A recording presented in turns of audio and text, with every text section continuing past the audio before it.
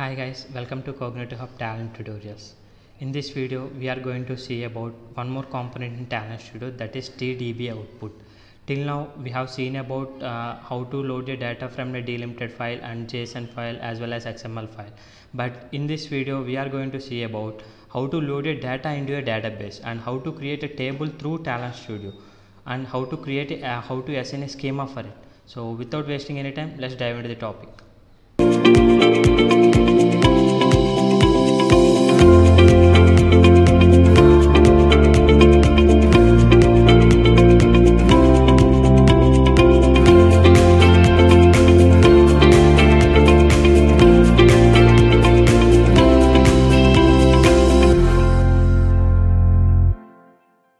Okay guys, so first of all what we need to do is go to repository panel on the left side of the designer tab, and under the job designs I created a new folder named Talent Tutorials. So I am creating a new job again. So right click on Talent Tutorials and do create job. So I am giving a name as a database loading and purpose as loading contents into database, as well as description I am giving it as a usage of tDBOutput. So I am just giving a random purpose and description here. So once you are done with it, it will the job is directly opening in designer tab. So what I am going to create is I am just loading the data present in the existing file in our local system to the Talent Studio. So for that what I am doing is I am inserting a delimited component here that we already seen in the previous lecture.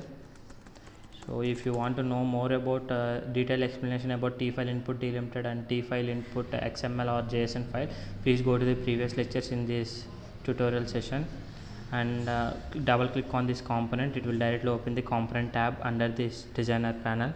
So here we have a property type and schema type. For now keep it as built-in, and for schema what just want to see about the, so in the file, under the file name, go to the file in your local system. Here under the desktop I have a YouTube folder. Here under finalize I have a talent folder again. So what I am doing is I have created a sample.txt previously. So I am opening it. I am just copying the path here. So here the row separator is /n, as well as the file is sample.txt is nothing but, one second, I am just opening that file.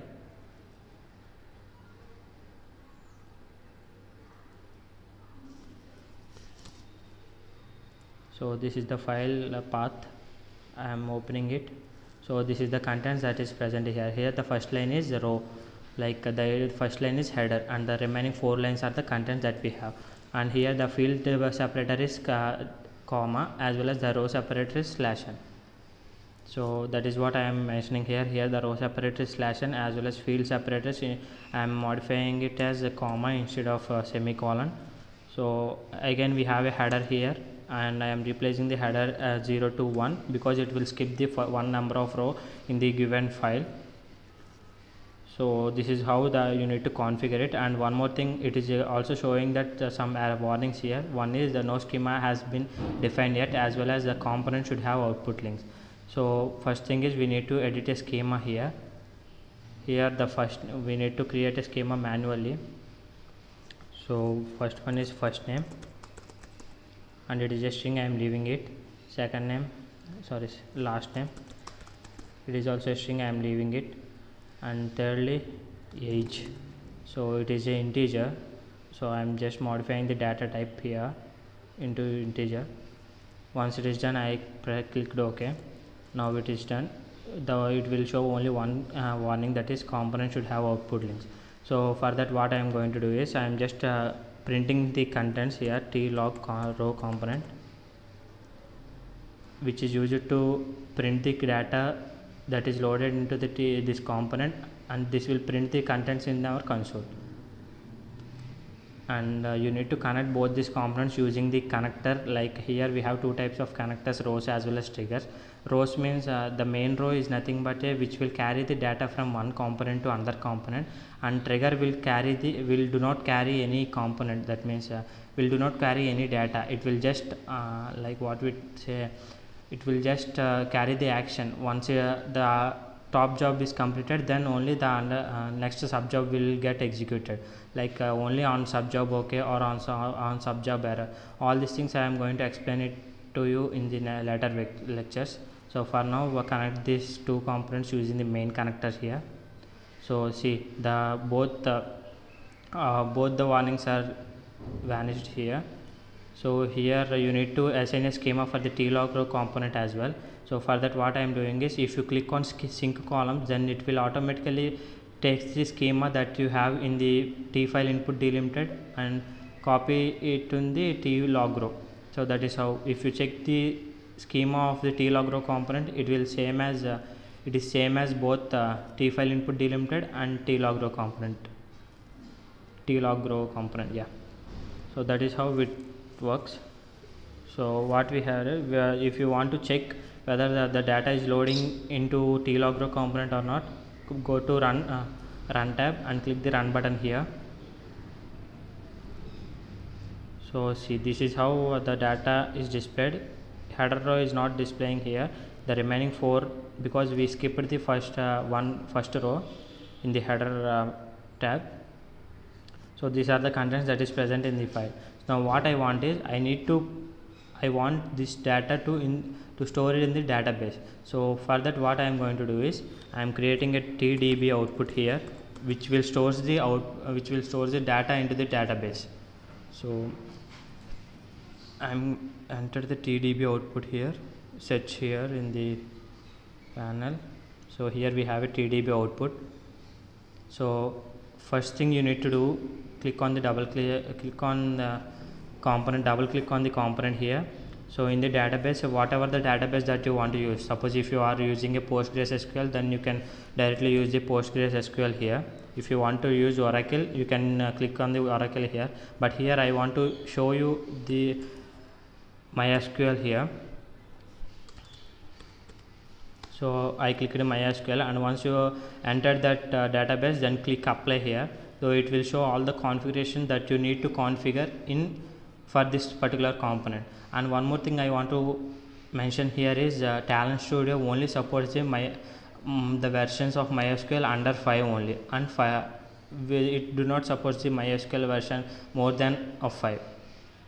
So make sure that it is a MySQL file. And one more thing, if you want to, like if you are the first time using this component like related to database, then you need to install some configurations here, some drivers, which whenever you inserted this component, it will show some error warning message here, top of the component tab.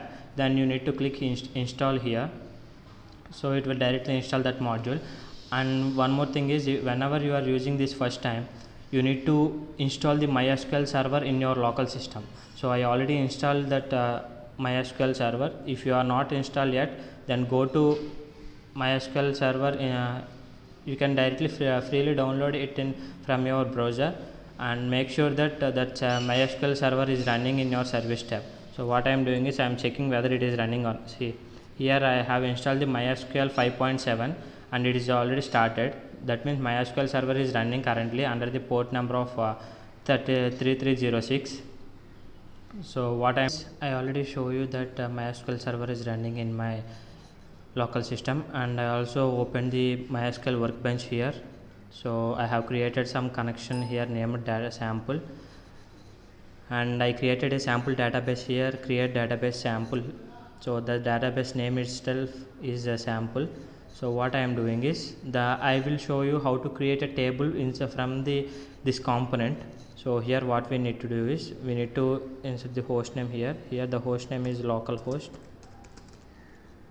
and the port number is 3306, and here the host name is 127.0.0.1, and database name is sample that we created previously, and the username is here root, and here the password is, you need to modify it by clicking the three dots here right after the password tab, and here you need to mention whatever the password that you have. So I am entering, this is the sample password, and here you need to mention what is the table name that you want to create. Here what I am doing is I am creating a sample output table, so I am just copying it for the further use, and you need to mention what is the action that you want to perform on the particular table. What I want to do is I want to create a table if the table does not exist, so I modified it as a create table if does not exist, and the action is insert itself. And here we need to edit the schema as well, so once save it. So what I want to do is I want to just link those two tlogRow component as well as database component using the main row. That means tlogRow component will carry the data to the database, and database will store the data into the database. So that is how it creates. So in the tlogRow component I referred it as table, and if you click on the tDB component you will be having a sync columns button here. So click on the sync columns here, so it automatically have the schema of tlogRow component. So that is what we want for the schema of tDBOutput. So if you run this, then the data present in the t file input delimited will automatically store in the database naming sample, and in the table sample output database. So if you run this, so it is connected to the socket on port 3813, and it is printing based on the tlogRow component, and it is also stored in the tBOutput, because how I am saying is it is stored in the tDBOutput means here output is 4 rows. If it is not coming out as 4 rows, then it might be some error in your configuration or in your server or in your whatever the configuration that we shown so far. So please make sure that all the configurations are correct, and I want to check whether the data is there in database or not. So I am going to MySQL workbench. Here I am checking whether the data is present or not. So for that what I am going to see is I am just saving it. So here under the left side panel we have a sample database. Here I am checking whether is there any tables are present. See here the sample output table is the table that we created now. So if we check the columns, then these are the columns that we have. So I want to see whether the data is loaded or not. Select star from sample output table. Sample output table. Yeah, I am clicking Control Enter. So it is showing some error. So you need to select the database. So I am saying use sample. So it is saying that we are under the sample database now. Now whenever it is created, sample output table. Okay guys, here the error is why it is not coming the data is here you need to mention the lengths. Here by default it is taking the length as 0, that is why it is not taking the content. So you need to mention the lengths under the tDBOutput component schema. Here for first name, last name and age I am mentioning the length as 20. So just for sample I am saving it again. So I am going to run tab and click on the run here. So if it is executed, then it is not show that warning as data is too long. So it is not showing that error. Let's go to that MySQL workbench again. So I am using this sample database and clicking on sample output table. Here see there is the data that we have in the file. So this is how you need to load the data into the database and store into a table. So this is how the tDBOutput will work, and in the coming lectures I am going to explain you about how to use the tDB input and how to load the how to store that data that we retrieved from the tDB input and store it in the some other file like t file output delimited or t file output XML and all. So thank you guys.